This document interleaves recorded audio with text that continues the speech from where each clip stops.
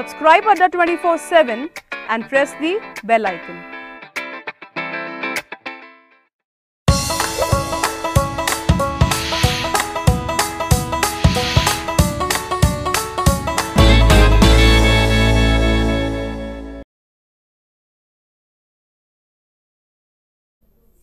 Good afternoon dear students, welcome to अड्डा 24/7 और SSC अड्डा। अगर सरकारी नौकरी लेनी है तो आपको फॉलो करना होगा एसएससी अड्डा को। जी हाँ, तो भाई बहुत टाइम के बाद आज लाइव आए हैं, बहुत लंबी फेस्टिवल्स की छुट्टियां रही, उसके बाद वापस से ट्रैक पर आ जाते हैं और फिर से अपनी पढ़ाई को क्या कर देते हैं, दोबारा से रिज्यूम, दोबारा से हम लोग कंटिन्यू कर लेते हैं ना। तो भाई आर्टिकल का ये सेशन बहुत दिनों से पेंडिंग है, 2 बार लेक्चर लगा बट उसके बाद हट गया, लेकिन आज फाइनली हम आर्टिकल के कॉन्सेप्ट को एक बार पढ़ने वाले हैं दोबारा से, क्योंकि इससे पहले भी आई थिंक 2 महीने पहले एक बार और आर्टिकल का वीडियो मैंने पोस्ट किया था, बट कुछ स्टूडेंट्स ने बोला कि मैम एक बार और शायद उस पर रिविजन की हमें ज़रूरत है, तो आज फिर से एक और बार रिविजन को स्टार्ट करते हैं। ठीक है, तो जितने भी स्टूडेंट्स देख रहे हैं, अभी बहुत कम वॉचिंग है, जल्दी से आप लोग क्या कर दीजिए, जल्दी से आप लोग इसको इस सेशन को आप शेयर कर दीजिए ताकि बाकी के बच्चे भी मेरे साथ में यहाँ पर जुड़ जाएँ। ठीक है, विष्णु विश्वा, वेरी गुड आफ्टरनून, कैसे हैं सर आप? तो भाई कैसी रही आप लोगों की दिवाली? विष्णु सिनवार सर कैसे हैं आप? आपकी दिवाली कैसी रही मुझे ज़रूर बताइएगा। चलिए तो भाई हम लोग यहाँ पे अभी स्टार्ट करते हैं, तो सर आप हमें ले आइएगा जल्दी से ताकि हम स्टूडेंट्स को बता सकें। तो भाई आर्टिकल्स की अगर मैं आपसे बात करूँ तो एक तो आर्टिकल होता है जो हमारा जीएस में जो यूज़ होता है ना, लाइक आर्टिकल 301 है, 370 है। अब हम बात करें इंग्लिश वाले आर्टिकल्स की, तो पहली बात तो आर्टिकल्स हमारे पार्ट ऑफ स्पीच में कंसीडर नहीं होता है। पार्ट ऑफ स्पीच हमारे कौन से होते हैं, जैसे नाउन, प्रोनाउन है, एडवर्ब है, एडजेक्टिव है, इनमें हम लोगों का आर्टिकल नहीं आता है। क्यों नहीं आता है? क्योंकि थोड़ा सा हम लोगों को सोचना होगा कि अगर आर्टिकल कोई पार्ट ऑफ स्पीच नहीं है तो इसका मतलब आर्टिकल किसी दूसरे पार्ट से कनेक्टेड है, राइट? तो आर्टिकल किस पार्ट से कनेक्टेड है? अगर एक क्वेश्चन मैं आपसे करूँ कि आर्टिकल्स में कौन कौन से वर्ड्स आते हैं, तो शायद हम सभी लोगों को पता है कि हम ए, एन और द का यूज़ करते हैं ना। और आर्टिकल्स किन वर्ड्स के साथ में लगाए जाते हैं? आर्टिकल्स लगाए जाते हैं हमेशा नाउन्स के साथ में लगाए जाते हैं ना। तो जितने भी शब्द हमें नाउन के बारे में इंफॉर्मेशन देते हैं उन्हें हम लोग एडजेक्टिव्स कहते हैं। इसलिए आर्टिकल अपने आप में एक पार्ट ऑफ स्पीच नहीं कहलाता है। आर्टिकल्स एडजेक्टिव्स का पार्ट्स हैं जो नाउन को डिफाइन या स्पेसिफाई करने का काम करता है। क्या मेरी ये बात सबको समझ में आ गई है? सो Ramnath Kumar, article is the word which specifies और defines a noun, correct? So Saumya Shri, Harshita and Arta Meher, hello. Very nice Diwali celebration, that's very good to know. Bhaskar, hello. Tiraj, a man sold article नहीं, an article आना चाहिए, ठीक है जी। आगे बढ़ लेते हैं आगे की। अगर भाई मैं आपसे बात करती हूँ तो आर्टिकल्स के 2 टाइप होते हैं, ठीक है। अच्छा, एक और बात मैं यहाँ पे एक और बात ऐड कर दूँ कि आर्टिकल द और आर्टिकल दी, ये भी दोनों अलग अलग होते हैं। हम लोगों को लगता है कि भाई कुछ लोग दा कहते हैं, कुछ लोग दी कहते हैं, बट ऐसा नहीं है। दा के मीनिंग्स अलग हैं, दी के मीनिंग्स अलग हैं। मे बी आप में से कुछ लोग जानते हो, बाकी की बात अभी मैं आपसे आगे करने वाली हूँ। तो भाई आर्टिकल के ये 2 टाइप है, कौन कौन से? एक है डेफिनेट और एक है हमारे पास इनडेफिनेट आर्टिकल। अब जैसे कि आप लोगों को शब्द से समझ में आ रहा है, डेफिनेट का मतलब है जब कोई भी चीज़ निश्चित होती है, इनडेफिनेट जब कोई भी चीज़ अनिश्चित होती है। अगर एक सेंटेंस में मैं आपसे बोलूँ कि ये वो मार्कर है जिसे मैंने खरीदा है, ये वो मार्कर है जिसे मैंने खरीदा है, क्या मैंने इसके बारे में आपको कोई स्पेसिफिकेशन दिया? बिल्कुल दिया, क्योंकि मैंने आपको बताया कि ये वो है जिसे मैंने खरीदा, तो मैंने यहाँ पे आपको डिफाइन तो कर दिया कि मैंने इस मार्कर को खरीदा है। अगर मैं आपसे कहती हूँ कि ये एक पेन है, इस समय पे मैंने इस पेन के बारे में आपको कुछ नहीं बताया, मैंने किसी भी चीज़ से इस पेन को कनेक्ट नहीं किया, इसलिए यहाँ पर मुझे कहना होगा दिस इज अ पेन या दिस इज अ मार्कर। जो पहले वाला सेंटेंस था, ये वो मार्कर है जिसे मैंने खरीदा, यहाँ मैंने स्पेसिफाई किया, that's why sentence will be this is the marker which I bought. तो सबसे पहली बात कि आप लोगों को इस पार्ट में मतलब क्लियर होना बहुत ज़रूरी है कि सेंटेंस में जब हम बात कर रहे हैं तो वहाँ पर हम चीज़ों को डिफाइन कर रहे हैं या फिर डिफाइन नहीं कर रहे हैं। पहली बात सब लोगों को समझ में आ गई है? ओके, जैन परिहार से जल्दी से आप चैनल को सब्सक्राइब कर लीजिए, ठीक है। अच्छा, अब अगर मैं आपसे बात करूँ कि भाई डेफिनेट में कौन आएगा, तो डेफिनेट में आ जाएगा द और दी, और इनडेफिनेट में आ जाएगा अ और एन, ठीक है। अब द और दी में डिफरेंस बस एक बहुत छोटा सा है। जैसे ए और एन में हम लोगों को याद है वॉवल एंड कॉन्सोनेंट, सेम वैसा ही यहाँ पर है द और दी में। जब कभी भी कोई व्यक्ति दी बोलता है ना, तो आपको ध्यान देना है कि दी के बाद वाला जो भी शब्द होगा ना, वो किसी वॉवल साउंड से स्टार्ट होना चाहिए। मतलब अगर मैं आपसे बोलती हूँ, मैंने एक वर्ड ले लिया अर्थ, ठीक है, अर्थ को आप ई से स्टार्ट कर रहे हो, अ की साउंड आ रही है, इसका मतलब अर्थ वॉवल से स्टार्ट हो रहा है। तो अगर हम THE का यूज करेंगे तो हम कभी भी क्या बोलेंगे, हम कभी भी द अर्थ नहीं बोलेंगे, इसे हम क्या कहेंगे, इसे हम कहेंगे दी अर्थ। इसलिए अगर आप ध्यान दो तो हम कहते हैं तुम्हारी स्टोरी का दी एंड हो गया है ना, तो एंड के पहले जो लगाया जाता है उसे क्या कहते हैं, उसे हम दी बोलते हैं, दी एंड, है ना। MS धोनी दी क्या था, MS धोनी, आगे क्या था, उसके आगे एक लाइन लगी हुई है ना MS धोनी के आगे, आई थॉट क्लास कल से होगी, नहीं बानी क्लास आज से ही स्टार्ट हो गई है, ठीक है, ओके इट्स ओके अगर आप लेट हो गई हैं कोई बात नहीं है। आकाश वाजपेयी सर कैसे हैं आप जी। तो MS Dhoni the untold story है ना, तो अनटोल्ड में क्या था, अनटोल्ड में अ का साउंड आ रहा है इसलिए वॉवल था। तो जब आगे टीवी पे ये आएगा तो आप थोड़ा ध्यान से सुनिएगा, जो पीछे बंदा बोलता है कि आप देख रहे हैं MS Dhoni the untold story, तो मैं भूल गई थी ये अनटोल्ड था, आई थॉट कि शायद अनलिमिटेड था या फिर अनटाइटल्ड था। ओके सो आगे बढ़ते हैं, ठीक है जी। अच्छा तो आगे किस बारे में बात करते हैं, आगे बात करते हैं कि आर्टिकल आप लोगों को कहाँ कहाँ पे कौन कौन सा आर्टिकल लगाना है, ठीक है। अब यार मेरे ख्याल से ये तो बात हम सबको पता ही है कि इंडेफिनिट अगर ए और एन के साथ में आएगा तो उसके लिए चीज़ हमेशा सिंगल होनी चाहिए, है ना। अच्छा कुछ बच्चों को ये लगता है कि द के साथ भी यही कॉन्सेप्ट है, तो ऐसा बिल्कुल भी नहीं है। ये तो आपको हमेशा सिंगुलर में लगाना होगा, और सिंगुलर के साथ साथ वो चीज़ हमारी काउंटेबल भी होनी चाहिए। अगर कोई चीज़ सिंगल है बट काउंटेबल नहीं है तो आर्टिकल ए और एन आप नहीं लगा सकते। अगर मैं भाई आपसे वाटर की बात करती हूँ, वाटर, इसको आप काउंट ही नहीं कर सकते, इसलिए आप इसके साथ में ए और एन कभी कुछ लगा ही नहीं सकते। बात समझ रहे हो। मैं आपसे बात करती हूँ पेपर, आप काउंट नहीं कर सकते, इसलिए ए और एन इसके साथ में नहीं आ सकता। तो ए और एन सिंगुलर के साथ में तो आता है, बट साथ ही साथ आपको ये भी ध्यान रखना है कि that particular noun should be countable. It means article A N V can not use with uncountable nouns, okay जी।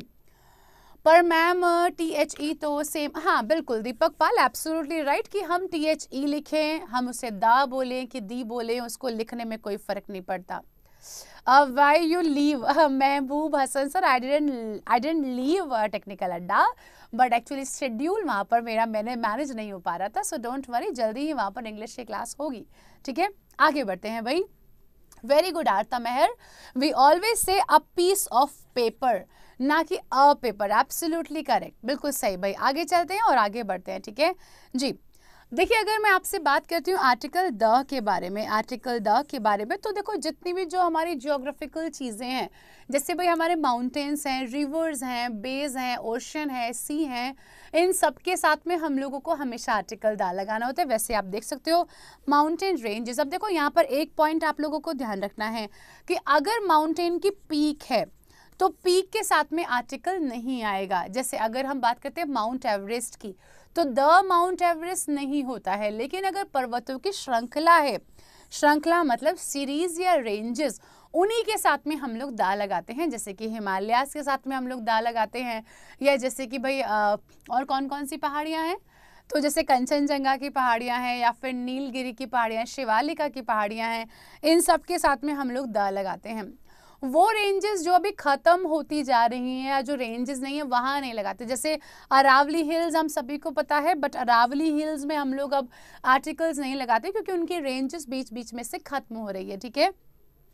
यार इतने कम बच्चे हैं कि अभी तक आप लोग दिवाली मना रहे हो क्या, मतलब आधे के भी आधे ही हैं, हद हो गई है। तो पहले तो यार जल्दी से काम कर लो कि आप लोग फटाफट से 1 मिनट का पोज लेके लाइव चैट को बंद करके जल्दी से एक बार जहाँ जहाँ आपके दोस्त हैं वहाँ आप इसको शेयर कर दो, है ना। अभी तक बच्चे सारे फेस्टिवल मोड में ही है, मुझे लग रहा है अभी पढ़ाई मोड एक्टिवेटेड नहीं हुआ है ना जी। आगे चलते हैं। तो अगर आप बात करते हैं किसी भी ऐसी रेंज की जहाँ पर अभी मतलब सीरीज नहीं है तो वहाँ पर आर्टिकल नहीं आएगा। आगे बढ़ते हैं। आगे लिखा है कि भाई होली बुक्स, जितनी भी पवित्र किताबें हैं, मतलब रीजनल जो किताबें हैं, धार्मिक जो किताबें हैं, उनके साथ हम लोग दा लगाते हैं। भागवत गीता है, कुरान है, हिस्टोरिकल मॉन्यूमेंट्स हैं या हिस्टोरिकल इंसिडेंट्स या फिर इवेंट्स हैं। एपिक्स मतलब महाकाव्य जो हैं न्यूज़पेपर के नाम। बट न्यूज़पेपर के नाम में एक छोटा सा फैक्ट आता है कि किसी किसी के आगे तो द नहीं लगा होता है।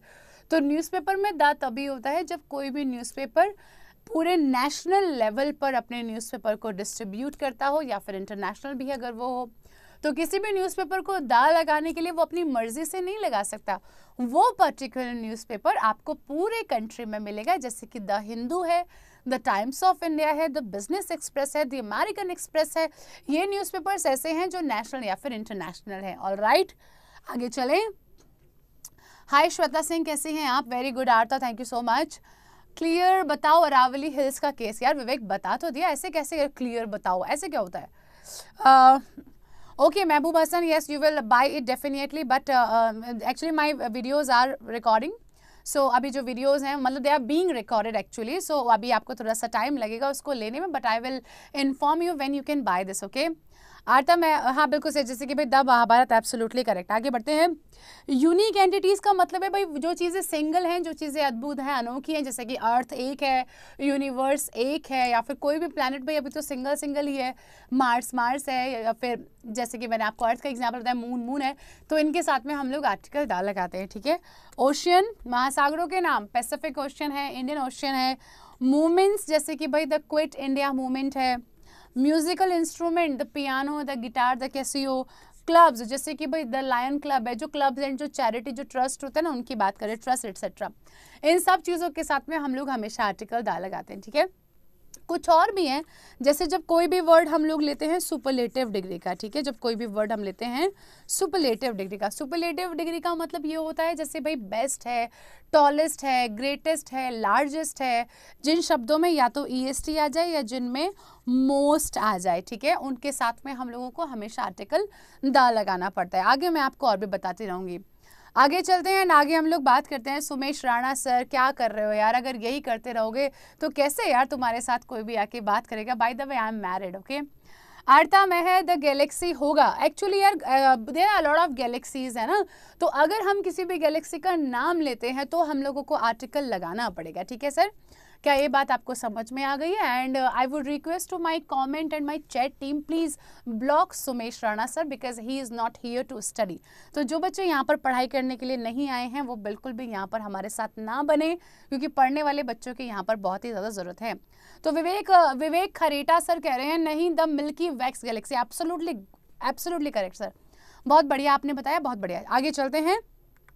अगर मैं आपसे बात करती हूँ when we define a thing, यार this is a very very important case. हम लोग याद कर लेंगे कि नदियों के साथ आएगा या फिर पर्वतों के साथ आएगा, बट एक बहुत ही इंपॉर्टेंट सा कॉन्सेप्ट होता है कि यार वो चीज़ें हमारी डेली लाइफ में तो यूज़ होती है नहीं। हम लोग डेली हिमालय के एग्जाम्पल नहीं देते, हम लोग डेली मून के बारे में एग्जाम्पल्स नहीं देते। व्हेन वी टॉक, जब हम लोग जनरली बात करते हैं ना, तो जनरली बात करते वक्त हम लोगों को आर्टिकल का बड़ा मतलब बहुत पंगा रहता है, यहाँ लगाएं कि यहाँ पर नहीं लगाएं, है ना। तो हम लोगों को क्या करना है, जब आप किसी भी सेंटेंस को पढ़ते हैं, एक बात मेरी सुनो आप लोग, जैसे जब आप कोई भी कहानी बताते हो ना, आपने कहा एक बार की बात है एक राजा था, तो आप क्या कहेंगे? Once upon A time there was a king. अब देखो ध्यान से सुनना मेरी बात को, आपने कहा once upon A time there was a king. A king का मतलब है आपने अभी उसको एक ही बार बताया है, इसलिए आपने उसके बारे में कोई डेफिनेशन, कोई डेफिनेट आपने उसको अभी नहीं किया। दैट्स वाई हमने यहाँ पर लगाया अ। Once upon A time there was a king. अब आपने कहा वो किंग बहुत ही दयालु था, वो राजा बहुत दयालु था। अब आप क्या कहेंगे? The king was very kind. The king was very kind. Why the? आपने यहाँ पे द क्यों लगाया भाई? क्योंकि अब आप उस राजा के बारे में पहली लाइन में बता चुके हो। Once upon A time there was a king, the king was very kind. It means ये राजा वही राजा है जिसके बारे में आपने पहली लाइन में बताया, ओके। तो जब कभी भी आप लोग किसी भी चीज को पहले ही कुछ उसके बारे में बता चुके हो, आप उसके बारे में कोई स्पेसिफिकेशन दे चुके हो, कोई बात आप कनेक्ट कर चुके हो, तो वहां पर हम कहते हैं कि उस चीज के बारे में हमें पूर्व ज्ञात नॉलेज है, वहां पर आर्टिकल का लगना बहुत जरूरी है। सेम एग्जाम्पल जो मैंने क्लास को शुरू करते वक्त बताया था, ये वो मार्कर है जिसे मैंने खरीदा, तो मैंने बता तो दिया कि मैंने इसे खरीदा, ये वही वाला मार्कर है, so this is the marker. अब आ जाते हैं हम लोग एग्जाम्पल पे। प्रिया वो लड़की है जिससे हम लोग आशा करते हैं कि वो कॉन्टेस्ट को जीतेगी। है ना। तो एक बात बताओ यहाँ पे, प्रिया वो लड़की है जो कॉन्टेस्ट को जीतेगी, तो यार हमने कनेक्ट तो कर दिया कि भाई वो ही कॉन्टेस्ट को जीतेगी, इसलिए यहाँ पे क्या आ जाएगा, प्रिया is the girl, Priya is the girl, प्रिया वो वाली लड़की है जिससे हम उम्मीद करते हैं कि वो इस कॉन्टेस्ट को जीत जाएगी।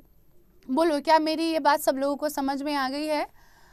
ओके, श्वेता कह रही है कि मैम कई दिन से, हाँ Shweta you are absolutely right, बहुत टाइम से क्लास हुई नहीं थी, बीच में एक रिकॉर्डेड सेशन आया था वर्ब वाला, आप उसे देख सकते हो। जिसको भी वर्ब के बिल्कुल बेसिक से जानना हो ना, तो एक 20+ रूल्स करके वर्ब का एक सेशन आया था, दैट वाज रिकॉर्डेड, दिवाली वाले दिन आया था, दिवाली के नेक्स्ट डे जिस दिन गोवर्धन पूजा होती है, ठीक है जी।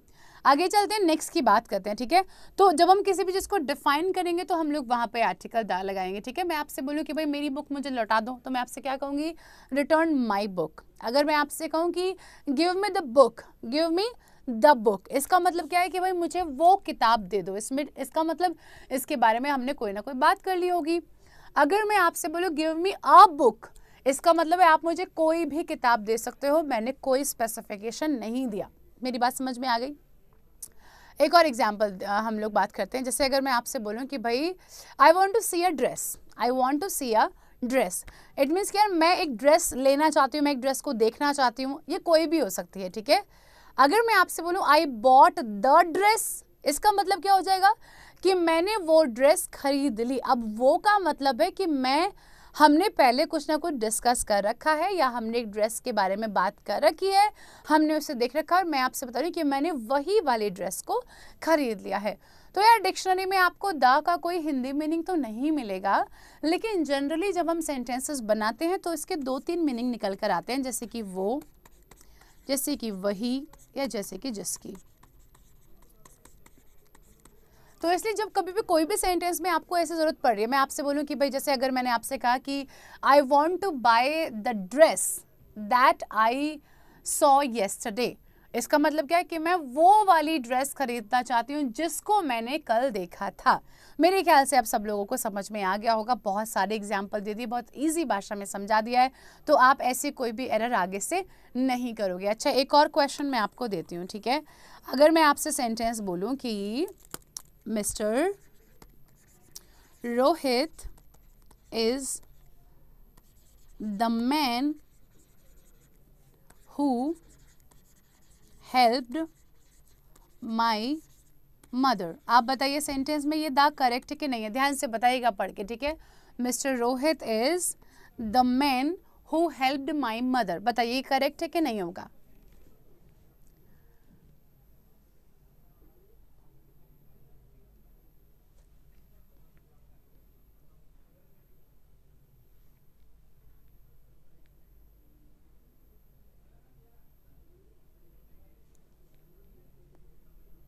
करेक्ट है कि नहीं होगा? करेक्ट, बिल्कुल सही भाई, एब्सोल्युटली करेक्ट। भास्कर, आरता, बिल्कुल आप लोगों को समझ में आ गया है, सौम्याश्री को समझ में आ गया है, ओके बानी, नो एरर, वेरी गुड, हाँ समझ में आ गया ना भाई। अच्छा अब एक बात बताना मुझे, अगर सेंटेंस सिर्फ ये होता mister Rohit is the doctor, अब बताइए क्या है, अब ये सेंटेंस करेक्ट हो जाएगा? श्वेता नहीं यार, पहले वाले में तो द आएगा, क्योंकि यहाँ पर आपने उनको डिफाइन कर दिया कि उन्होंने मेरी मदर की हेल्प की। आप सेकंड वाले में आप बताओ mister Rohit is the doctor, क्या सेंटेंस करेक्ट होगा सेकंड वाला? Good मानिश Sharma, very good.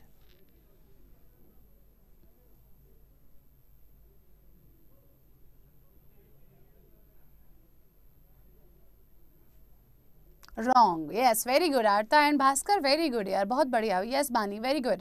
यहाँ पर हम लोग दा नहीं लगा सकते, क्यों नहीं लगा सकते? क्योंकि यार in this particular sentence we haven't told anything about mister Rohit, हमने उनके बारे में कोई स्पेसिफिकेशन नहीं दिया, ना ही हमने उनको किसी से कनेक्ट किया है यार कहने के लिए तो बहुत ही बेसिक सी बात है, बहुत इजी सा कॉन्सेप्ट है। मेरे यहाँ से आप में से कुछ बच्चे कहोगे कि मैम कितना बेसिक बता रही हैं, बट यार ये छोटी सी चीज़ सबसे ज़्यादा इंपॉर्टेंट है। जब मैंने सेकेंड वाले एग्जाम्पल की बात की तो सेकेंड वाले एग्जाम्पल में मैंने रोहित के बारे में कोई भी आपको कोई चीज़ मैंने कनेक्ट नहीं की। यहाँ पर मैंने उनके बारे में कुछ भी निश्चित आपको नहीं बताया, मैंने कोई भी चीज़ पूर्व निर्धारित आपको नहीं बताई। मैंने सिर्फ कहा कि रोहित एक डॉक्टर है, तो रोहित एक डॉक्टर है तो mister Rohit is a doctor. यहाँ पर भाई हम लोगों को आ का यूज़ करना था। अच्छा, जो इस पहला वाला जो सेंटेंस था यहाँ पर तो यार पहला जो सेंटेंस था मैंने कहा मिस्टर रोहित वो व्यक्ति हैं जिन्होंने मेरी मदर को हेल्प किया, सो mister Rohit is the man. अब कौन से वाले बंदे हैं जिन्होंने मेरी मम्मी को हेल्प किया था, तो इसका मतलब पहले वाले में द सही है बट दूसरे वाले में द सही नहीं है। वेरी गुड, बहुत बढ़िया भाई, मेरे ख्याल से सब लोगों को समझ में आ गया है, शाबाश। आगे बढ़ लिया जाए। चलिए अब बात करते हैं आर्टिकल के ओमिशन की। ओमिशन का मतलब होता है डियर स्टूडेंट्स रिमूवल। रिमूवल मतलब चीज़ों को हटाना। मतलब ऐसा नहीं है कि आप सब जगह आर्टिकल को लगा दें, जहाँ कुछ ना मिला आपने वहाँ आर्टिकल लगा दिया। आर्टिकल को लगाने के लिए कुछ रूल्स हैं जो हमने पढ़े, और कुछ रूल्स ऐसे हैं जहाँ पर आर्टिकल्स नहीं आना चाहिए। आपको पता है गेम्स और स्पोर्ट्स के साथ में आप कोई आर्टिकल नहीं लगा सकते। आप ये नहीं बोल सकते कि the cricket is my favourite game, this is wrong. Okay, आप कभी द चेस नहीं बोल सकते, आप कभी द हॉकी नहीं बोल सकते, this is wrong. Abstract noun का मतलब होता है भाई फीलिंग्स, लाइक भाई लव है, ब्रेवरी है, या फिर हम कहें हंगर है, इनके साथ में आप कोई आर्टिकल नहीं लगाएंगे, ठीक है, जनरली नहीं लगाएंगे। अगर आप कभी भी किसी को स्पेसिफिक सेंस में लेकर जाते हैं तो स्पेसिफिक सेंस में आर्टिकल आ सकता है। अगर आप कहें कि जो ईमानदारी उस भिखारी ने दिखाई, एक भिखारी ने मेरा पर्स लौटा दिया, तो मैंने सेंटेंस कहा जो ईमानदारी उस भिखारी ने दिखाई उसके लिए मैं बहुत शुक्रगुजार हूँ। So the honesty of the beggar impressed me a lot, right? Ji. Proper noun का मतलब होता है भाई नाम। अब देखो यार आप लोगों के नाम है, जैसे कि बानी है, यहाँ पर हिमानी है, गौरव है, श्वेता है, अभिषेक है, विन्नू है, आर्ता है। आप लोग कभी ये नहीं बोलेगा I am the आर्ता, I am the विन्नू, I am the बानी, no, it is not possible, है ना, ये गलत हो जाएगा। डिजीज़, जो बीमारियां हैं, चाहे बीमारी कितनी भी बड़ी हो आर्टिकल नहीं आता। कुछ बीमारियों में आता है, जैसे कि भाई मेसल्स है, इसमें आर्टिकल आएगा, फ्लू में आर्टिकल आ जाएगा, प्लेग में आ जाएगा, और मम्स में। These are the 4 disease. मेसल्स जो चिकन पॉक्स होते हैं, मम्स टॉन्सिल्स को बोलते हैं, ठीक है, प्लेग चूहों से एक कंटेजियस बीमारी होती है, ठीक है, और फ्लू, इन 4 बीमारियों में द आएगा। इनके अलावा दुनिया की कोई भी बीमारी हो उसमें कभी आर्टिकल नहीं आएगा, ठीक है जी। प्लेसेस, अब आपको पता है जैसे भाई स्कूल है, कोचिंग है, या फिर मार्केट है, इनके साथ में हम लोग जनरली आर्टिकल नहीं लगाते हैं, ठीक है। कब कब हम लोग आर्टिकल लगा सकते हैं, जब या तो वो हमारा रूटीन प्लेस ना हो, तब हम लोग वहाँ पर आर्टिकल लगा सकते हैं, या फिर वहाँ पर जाने का पर्पस कुछ और हो। कैसे? अगर आप बोलो कि भाई मैं डेली 5 बजे योगा क्लासेस जाता हूँ, आपने कहा डेली, इट मीन्स आपका रूटीन है, तो यहाँ पर आप लोग आर्टिकल नहीं लगाओगे। अगर आप ये कहते हो कि आज मम्मी योगा क्लासेस में आई थी मुझे बुलाने के लिए, अब भाई मम्मी का ये रूटीन ऑब्जेक्टिव नहीं है, तो मम्मी को आर्टिकल लगाना पड़ेगा। मेरी ये बात समझ में आ गई आपको, है ना। अगर मैं बोलूँ कि भाई मैं मार्केट जा रही हूँ फ़ोन खरीदने के लिए, तो ठीक है, मार्केट से खरीदारी की जा सकती है, मैं आर्टिकल नहीं लगाऊंगी, समझ रहे हो। अगर मैं आपसे बोलूँ मैं मार्केट जा रही हूँ अपने दोस्त से मिलने के लिए, अब मुझे यहाँ पर आर्टिकल लगाना होगा, क्योंकि मार्केट मिलने मिलाने के लिए नहीं है, वो तो सामान खरीदने या बेचने के लिए है ना। ये बात समझ में आ गई है। तो प्लेसेस के लिए हमें क्या याद रखना है, एक तो वहाँ पर क्या नहीं होना चाहिए था, रूटीन नहीं होना चाहिए, और दूसरा क्या नहीं होना चाहिए, जो पर्पस है वो कुछ और होना चाहिए, ठीक है। इन दोनों चीज़ों में आप लोगों को आर्टिकल द प्लेस के लिए याद रखना पड़ता है, ठीक है। अच्छा, अब एक और पॉइंट मुझे आप लोगों को यहाँ पर याद कराना है कि अगर आप बात करते हैं फेमस मॉन्यूमेंट्स की, ठीक है, मॉन्यूमेंट्स में जैसे कि भाई हमारा इंडिया गेट भी मॉन्यूमेंट है ना। अब देखो इंडिया गेट में आर्टिकल नहीं आता, पता है, इंडिया गेट में द नहीं आता, जबकि ताजमहल में आएगा, रेड फोर्ट में आएगा, लेकिन आगरा फोर्ट में आर्टिकल नहीं आएगा। क्यों नहीं आएगा? जब कितना भी प्रसिद्ध इमारत हो लेकिन उसका जो पहला वाला जो शब्द हो, अगर वो शब्द किसी भी फेमस प्लेस या पर्सन का नाम है तो आर्टिकल आप नहीं लगा सकते, ठीक है। आपने बोला कि इंडिया तो भाई कंट्री का नाम है, आर्टिकल नहीं आएगा। अगर आप बोल दें गेटवे ऑफ इंडिया तो आर्टिकल आ जाएगा, पहला वर्ड है गेटवे। ऐसे आपने बोला आगरा फोर्ट, आर्टिकल नहीं आएगा। लेकिन जब आप बोलेंगे रेड फोर्ट, अब रेड ना तो किसी पर्सन का नाम है ना किसी प्लेस का नाम है, अब आप लगाएंगे द रेड फोर्ट। ये बात समझ में आ गई है। आर्ता, आपने किस लिए क्वेश्चन पूछा है मॉन्यूमेंट्स वाला ना, देखो मैंने एक्सप्लेन कर दिया, आई होप आपको समझ में आ गया होगा। ओके, कुछ और एग्जांपल्स ले लेते हैं, फिर मे बी आपको अच्छे से याद हो जाएगा, ठीक है। अच्छा, अगर मैं आपसे बोलती हूँ विक्टोरिया पैलेस, बताइए आर्टिकल आएगा कि नहीं आएगा? जल्दी से सभी के सभी बच्चे बता दीजिए, विक्टोरिया पैलेस में आर्टिकल आएगा कि नहीं आएगा? यस आर्ता, वेरी गुड, अब आपको समझ में आ गया है, बहुत बढ़िया। I am going to the temple to meet my friend, बानी absolutely correct. I am going to the market to meet my friend, very good. I am going to the hospital to meet my friend, very good. I am going to the Allahabad meet my, Himani बच्चे जितने भी जो जगह के नाम है, लोगों के नाम है ना, वहाँ पर हम लोग आर्टिकल नहीं लगा सकते, ठीक है। तो इलाहाबाद के पहले आर्टिकल हम लोग नहीं लगा सकते हैं। सर मुझे आप स्क्रीन पर ले आइएगा वापस से जी। तो भाई विक्टोरिया पैलेस में हम लोग आर्टिकल, यस हम लोग यहाँ पर आर्टिकल नहीं लगा सकते हैं, यहाँ पर आर्टिकल हम लोग नहीं लगाएंगे। सर मुझे वापस स्क्रीन पर ले आइएगा, क्योंकि भाई विक्टोरिया में किसका नाम है? विक्टोरिया में विक्टोरिया का नाम आ गया है, इसलिए आर्टिकल द यहाँ पर नहीं लगेगा। बच्चों ध्यान से, आर्टिकल यहाँ पर नहीं लगेगा। महबूब हसन, वेरी गुड। बाकी सबने यार उल्टा कैसे कर दिया? विक्टोरिया तो उनका नाम था ना, शी वॉज क्वीन यार। तो देखो ध्यान से सुनो, किसी पर्सन या किसी प्लेस का अगर नाम है, वो भी कौन सा? पहला वाला शब्द, फर्स्ट वर्ड, तो आर्टिकल नहीं आएगा, तो आर्टिकल नहीं आएगा। अभिषेक वेरी गुड, बहुत बढ़िया।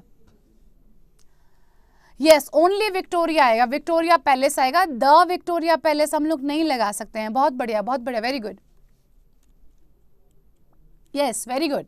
अब मेरे ख्याल से समझ में आ गया। क्या समझ में आया? कि अगर पर्सन या प्लेस का नाम है तो आर्टिकल हम लोग नहीं लगा सकते हैं, ठीक है। हाँ बानी, कोई बात नहीं, मेरे ख्याल से समझ में आ गया होगा, है ना। चलिए, अच्छा जल्दी से एक और डाउट बच्चों का हम लोग क्लियर कर देते हैं, ठीक है। ओके, तो यार देखो दो वर्ड्स हैं, ठीक है, ध्यान से समझिएगा। अगर हमारे पास टाइम है, हाँ अभी थोड़ा बहुत टाइम है। अगर हम लोग बात करते हैं जैसे कि यूनिट की हम लोग बात करते हैं, ठीक है। आप बताइए आ यूनिट आएगा कि एन यूनिट आएगा? आ यूनिट आएगा कि भाई एन यूनिट आएगा? जल्दी से मुझे बताएं आप लोग, आ unit N unit? Yes Someshwari, very good.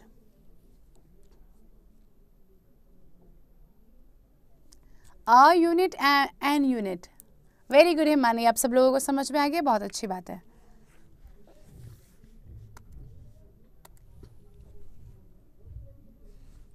हाँ बानी, वेरी गुड, आ यूनिट, ओके। तो फिर एक बात बताइए, फिर अम्ब्रेला में क्यों एन आता है? यहाँ पर एन क्यों आता है फिर? क्योंकि यार यूनिट भी यू है, अम्ब्रेला भी यू है, एन यूनिट कह रहे हैं मानी। ओके ओके, बाकी बहुत सारे बच्चे आ यूनिट बोल रहे हैं। हर्षल, चोलकेसर, गौरव, श्वेता, भास्कर, आरता, जीएस राजा, आप लोग आ बोल रहे हो। तपन, अच्छा कोई बताएगा? तपन बताओगे कि यार यहाँ पे आ यूनिट क्यों है, एन क्यों नहीं है? ए आई ओ यू तो होते हैं ना। ओके यस बानी, वेरी गुड। ओके अच्छा चलो, अच्छा आप मुझे बताएंगे कि एक्सरे के साथ में क्या आएगा? एक्सरे, आ के एन, एक्सरे के साथ में क्या आएगा? आ के एन, साउंड के कारण कह रहे हैं जीएस राजा कि मैम साउंड के कारण, आ साउंड होने के कारण। वेरी गुड, बहुत बढ़िया, बहुत बहुत बढ़िया भाई। अगर जिन बच्चों को नहीं पता है, हम लोग वॉवल तो याद कर लेते हैं, ए ई आई ओ यू, बट हम ये नहीं याद करते कि इनकी आवाज़ इम्पॉर्टेंट होती है, इनकी साउंड हम लोगों को चाहिए। तो जब आप किसी भी शब्द को बोलें, वेरी गुड आरता, एन एक्सरे आएगा जी, बिल्कुल बढ़िया। नहीं सुना, यहाँ पे वॉवल का हम लोगों को वॉवल का प्रोनाउंसिएशन मिल रहा है, ठीक है।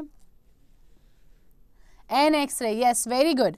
क्योंकि जब हम क्या बोल रहे हैं, जब हम लोग बोल रहे हैं ए तो अ का साउंड आया है ना, तो अ से लेके अ तक जितने भी वर्ण हैं, ए आ ई उ ऊ ए ओ औ, इन सब के साथ में हम लोगों को एन लगाना होता है।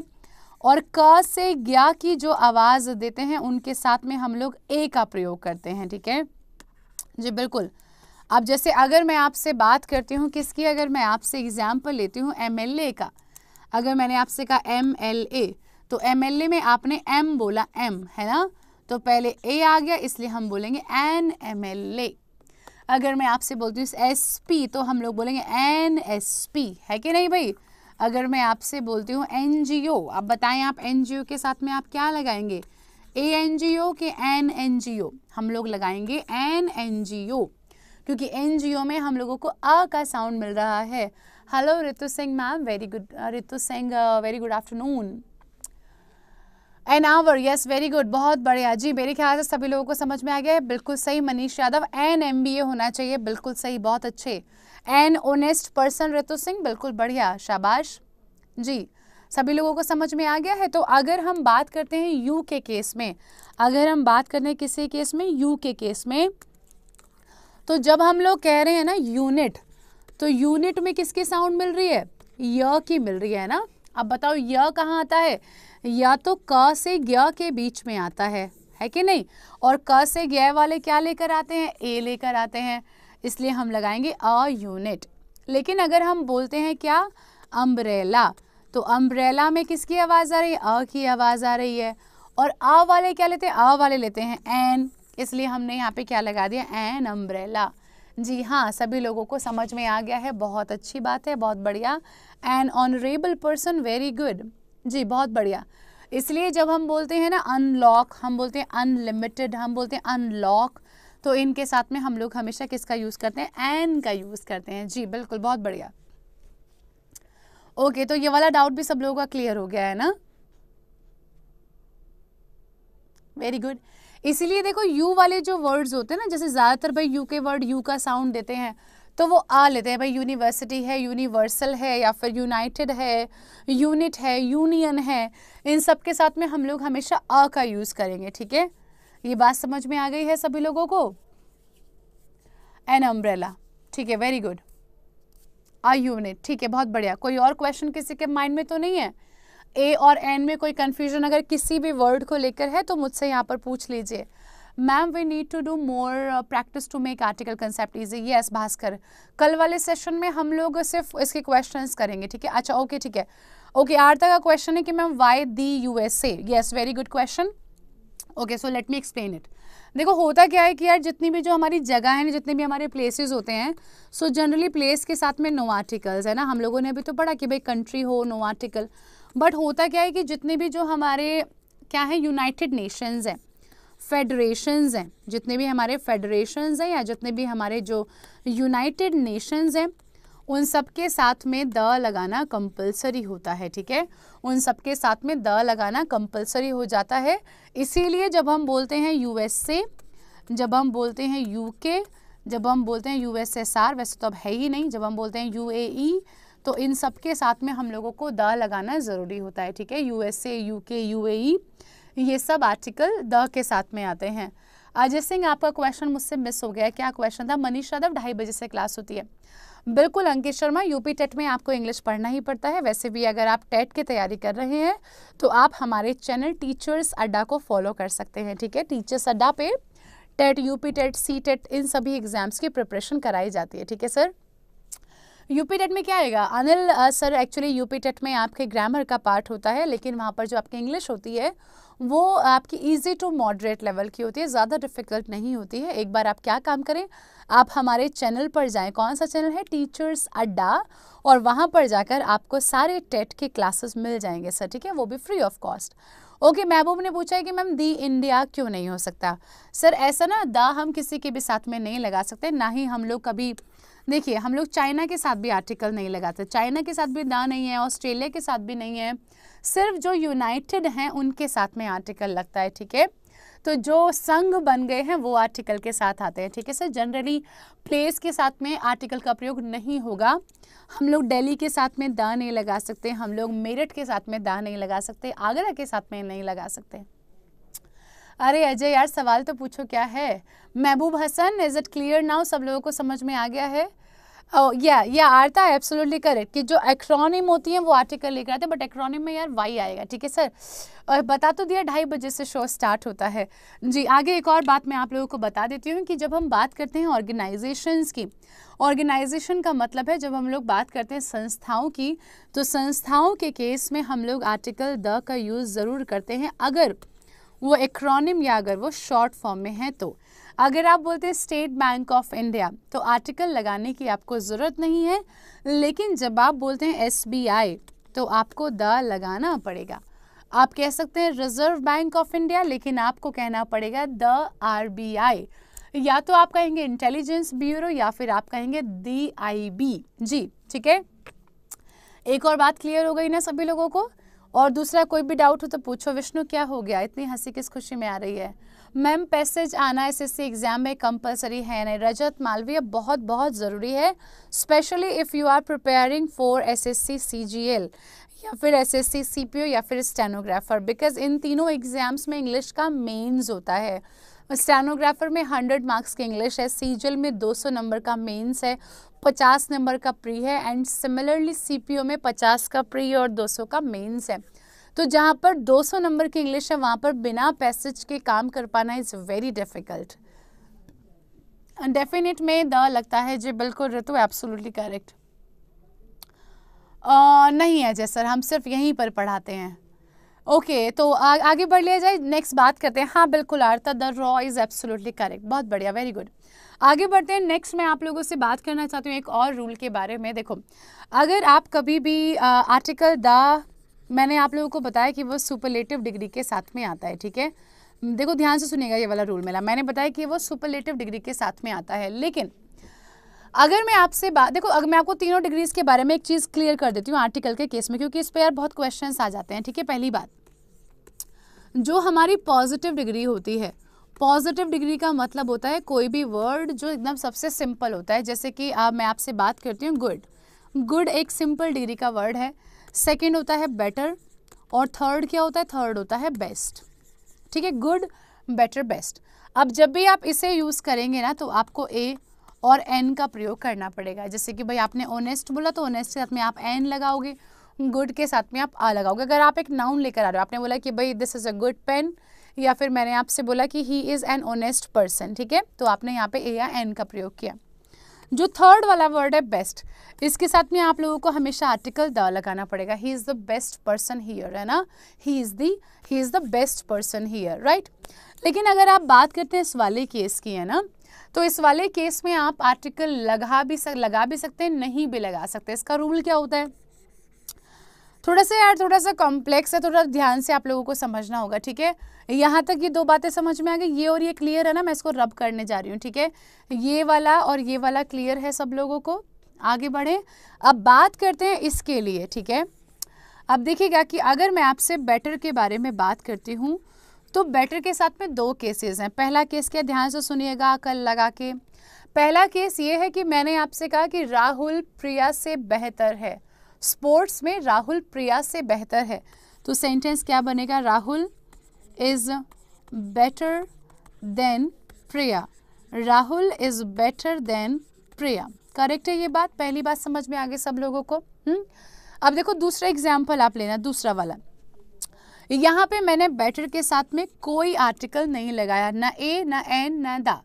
अगर मैं आपसे बोलूँ कि दो भाइयों में से राहुल बेहतर है, दो प्लेयर्स में से राहुल बेहतर है, या दो स्टूडेंट्स में से राहुल बेहतर है, अब मुझे सेंटेंस बनाना होगा Rahul is the better, Rahul is the better of the two brothers, of the two players, of the two students, etc. नहीं, आरता मेहर, हाँ बिल्कुल आरता मेहर, वेरी गुड। एक्चुअली बेटा बेटर में ई लगाओ ना जी। यार समझ में आया कि नहीं आया? दोबारा समझो। जब आपने जिन दो लोगों में कंपैरिजन किया, उन दो के आपने नाम ले लिए या उन दो के बारे में आपने बता दिया, तो आपको कोई आर्टिकल नहीं लगाना, ठीक है। लेकिन जब आपने कंपैरिजन किया तो एक जिसको आपने बेहतर बताया, आपने उसके बारे में तो बताया, आपने राहुल को तो यहाँ पे नाम से बता दिया, लेकिन आपने दूसरे वाले के बारे में कोई स्पेसिफिकेशन नहीं दिए। आपने ना तो उसका नाम बताया, ना आपने कोई प्रोनाउन लगाया, आपने सिर्फ बोला कि इन दो स्टूडेंट्स में से राहुल बेहतर वाला है, इन दो टीचर्स में से राहुल बेहतर है, इन दो प्लेयर्स में से राहुल ज़्यादा बेहतर प्लेयर है।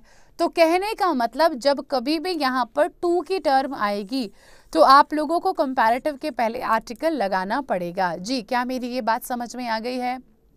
ऋतु सिंह, यहाँ पर हम लोग वन ऑफ नहीं लगा सकते क्योंकि वन ऑफ द के बाद हमेशा सुपरलेटिव डिग्री आती है, ये भी एक रूल होता है।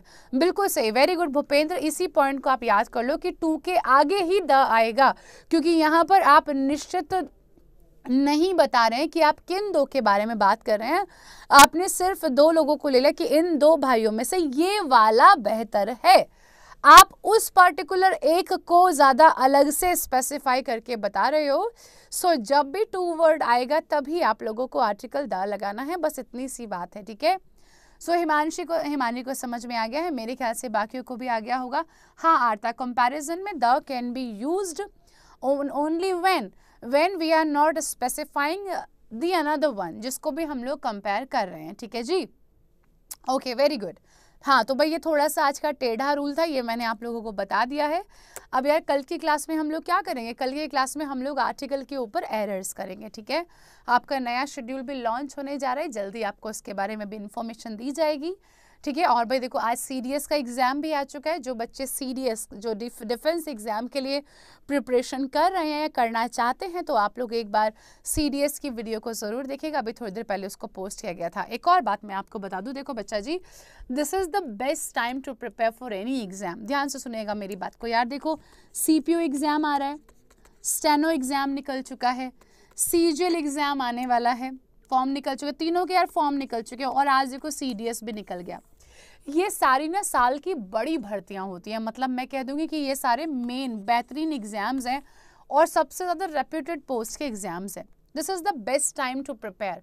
यार फेस्टिवल ख़त्म हो गया, फेस्टिवल सीजन से बाहर आ जाओ और अब बिल्कुल सीरियस होकर मेहनत करने में लग जाओ कि बस यार अब इस साल सिलेक्शन लेके ही जाना है। एक मेरी पर्सनल एडवाइस सुनो कि कभी भी ना एक एग्ज़ाम के पीछे मत भागो, क्योंकि यार पता है आजकल इतना ज़्यादा करप्शन हो रहा है, बच्चे इतने ज़्यादा हैं, पॉपुलेशन बढ़ रही है, तो कभी भी कुछ भी हो जाता है ना, हम लोगों को पता ही नहीं होता। कभी वैकेंसी घटा दी जाती हैं, कभी बढ़ा दी जाती है, कभी रद्द की जाती हैं। इसलिए कम से कम 2 चॉइसेस आप लोग लेके चलो हमेशा, ठीक है। माना कि आप सीजीएल करो, साथ साथ यार आप स्टेनो भी कर लो, स्टेनो आप सीख लेना। सीपीओ करो तो भाई साथ साथ आप लोग सीडीएस भी कर लो। इसलिए कम से कम 2 एग्जाम्स को आप लोग 2 एग्जाम्स को अपनी लाइन में ज़रूर रखो, ठीक है। इसलिए क्या करो, देखो क्लासेस आप लोगों को मिल रहे हैं, आप में से कुछ ऐसे होंगे जिनके पास स्टडी मटेरियल नहीं होगा, जिनके पास टेस्ट सीरीज नहीं होगी। देखो 3 चीज़ें इंपॉर्टेंट है, पहला है क्लासेस, दूसरा है स्टडी मटेरियल, ठीक है, क्योंकि ये आपकी सेल्फ प्रिपरेशन कराएगा, और तीसरा है बच्चों आपके पास स्पीड टेस्ट। आप बस इन 3 चीज़ों को करो। मैं आपको बता दूं कि यार 7 ईयर्स होने वाले हैं मुझे पढ़ाते हुए, ऑफलाइन पढ़ा दिया, अब मैं ऑनलाइन पढ़ा रही हूँ। इन 7 ईयर्स में I have seen a lot of selected candidates. बहुत सारे बच्चों को मैंने देखा, वो कहीं मतलब फेसबुक पे ढूंढते, कहीं ना कहीं वो मतलब थैंक्स बोलते हैं, अपनी बताते हैं कि मैम ये वाला एग्ज़ाम ऐसे हुआ वैसे हुआ, बहुत अच्छा गया, सेलेक्ट हो गए। तो इन सारे बच्चों के पास जो मूल मंत्र था ना सक्सेस का, वो ये 3 चीज़ें थी। पहली क्लासेस, दूसरा स्टडी, सेल्फ स्टडी अच्छे मटेरियल के साथ, और तीसरा क्या, स्पीड टेस्ट। क्योंकि यार यही है जो आपकी असली प्रैक्टिस करवाता है। जब आपको पता ही नहीं कि आपको कितना पढ़ा हुआ, कितना याद है, तो एग्ज़ाम में जाके आप कैसे श्योर हो सकते हैं ना। इसलिए आपको पता है कि भैया एक साल में 365 दिन होते हैं या 364 होते हैं, ये बहुत लंबा समय होता है। कोई भी वैकेंसी साल में एक ही बार निकलती है, उस एक वैकेंसी में एक प्रॉब्लम की वजह से आपका पूरा साल वेस्ट जाता है। इसलिए आई रिक्वेस्ट यू ऑल, अच्छे से यार तैयारी करो, मन लगा के मेहनत करो। आपके टीचर्स और आपके घर वाले और आप तीनों लोग खुश रहने चाहिए, है ना। तो अगर आपकी भाई क्लासेस प्रॉपर चली रही हैं, फिर भी अगर आप में से किसी को लगता है कि मुझे तो डिटेल स्टडी करनी है या मुझे टॉपिक में डिटेल में कवर करना चाहता हूँ, तो आप लोग यहाँ पर जो पेड क्लासेस हैं वो भी ले सकते हैं, और वो कोई बहुत महंगी नहीं है। आप पूरा कोर्स ना लेके आप सिंगल ले लो, जो आपका ज़्यादा वीक हो आप उससे ले लो। या टेस्ट सीरीज तो I personally recommend you all. मैं खुद भी आज भी बैठ के मैं टेस्ट देती हूँ, कहीं यार मैं आपको कैसे समझा पाऊंगी जब चीज़ मुझे ही नहीं आती है कि नहीं, तो पहले मुझे भी आनी चाहिए तभी तो वो चीज़ मैं आपको अच्छे से समझा पाऊंगी, है ना। इसलिए मैं खुद भी स्पीड टेस्ट दी ताकि मुझे भी नए पैटर्न के बारे में पता चले। तो अगर आपने स्पीड टेस्ट नहीं दिया है तो आप बानी यार इंडिविजुअल इंग्लिश का तो नहीं बट सारे सब्जेक्ट का होगा। आप जैसे स्टेनोग्राफर का लेंगी तो वहाँ पर आपको इंडिविजुअल इंग्लिश का भी मिलेगा, ठीक है। आपको क्या करना है, आपको जाना है store.adda247.com पर। वहाँ पे बेटा जी एक सर्च का ऑप्शन है, सर्च का जो भी स्टडी मटेरियल आप सर्च कर रहे हो वहाँ पर वो जाके आप क्लिक कर दो और वहाँ पर आप कोड लगाएं Y172 और आपको 50% डिस्काउंट मिल जाएगा, बेस्ट डिस्काउंट मिल जाएगा। तो इसलिए बिल्कुल भी लेट मत कीजिए यार, ये हम लोगों का फेस्टिवल मंथ चल रहा है, इसके बाद पता नहीं डिस्काउंट कब आएंगे। So please don't wait, go there and आप अपना परचेस करो, चाहे टेस्ट सीरीज हो, चाहे बुक्स हो या चाहे पेड कोर्सेज हो। सर यूपीएससी सी सेट में इंग्लिश का जो रोल है वो बहुत ही बड़ा है, क्योंकि मैंने सी सेट का एग्जाम देखा था तो उसमें जो बैंकिंग वाला पैटर्न है कुछ क्वेश्चंस वहाँ से होते हैं, कुछ एसएससी से होते हैं। फिर भी महबूब हसन एक बार आपकी इस क्वेरी का आंसर मैं आपको इस वीडियो के कमेंट सेक्शन में दे दूँगी, क्योंकि एक बार मैं पहले चेक करूँगी पुराने साल का पेपर, तब मैं आपको बताऊँगी, ठीक है। गौरव पांडे PDF तो आपको इस क्लास का मिल ही जाएगा, ठीक है। तो भाई सभी बच्चों से मैं एक बार फिर से बोल रही हूँ कि प्लीज़ स्पीड टेस्ट बिल्कुल भी आप छोड़िए मत, speed test is very very important. अगर नहीं लिया है तो आप जाकर ज़रूर दीजिए, ठीक है। ओके राज एम सर, जो भी एक बार आपका प्रॉब्लम है, नहीं ऐसी बात नहीं होगा सर, कोई भी एक्सपर्ट फ़ोन ज़रूर रिसीव करेगा। There is a whole team, I mean there is a team of 20 और 25 members, they will definitely pick your call. तो राज एम सर एक बार आप मुझे अपना नाम और अपनी डिटेल इस वीडियो के कॉमेंट में भेज दीजिए, मैं अभी वो मैनेजमेंट टीम को वो आप यहाँ से भेज दूँगी, ठीक है। ओके रजत सर, बिल्कुल क्वालिफाई आपका हो जाएगा इस बार, आई एम वेरी श्योर, मुझे पूरा ट्रस्ट है आप पर। अभी मैं आपसे कल मिलती हूँ आर्टिकल की एरर्स के साथ। जितने भी बच्चे नए सेशन को देख रहे हैं आप लोग चैनल को सब्सक्राइब करना ना भूलें, बाकी के बच्चे लाइक ज़रूर यहाँ से करके जाएं। भूपेंद्र सर आपका मैसेज मैंने पढ़ लिया है, I will definitely do that.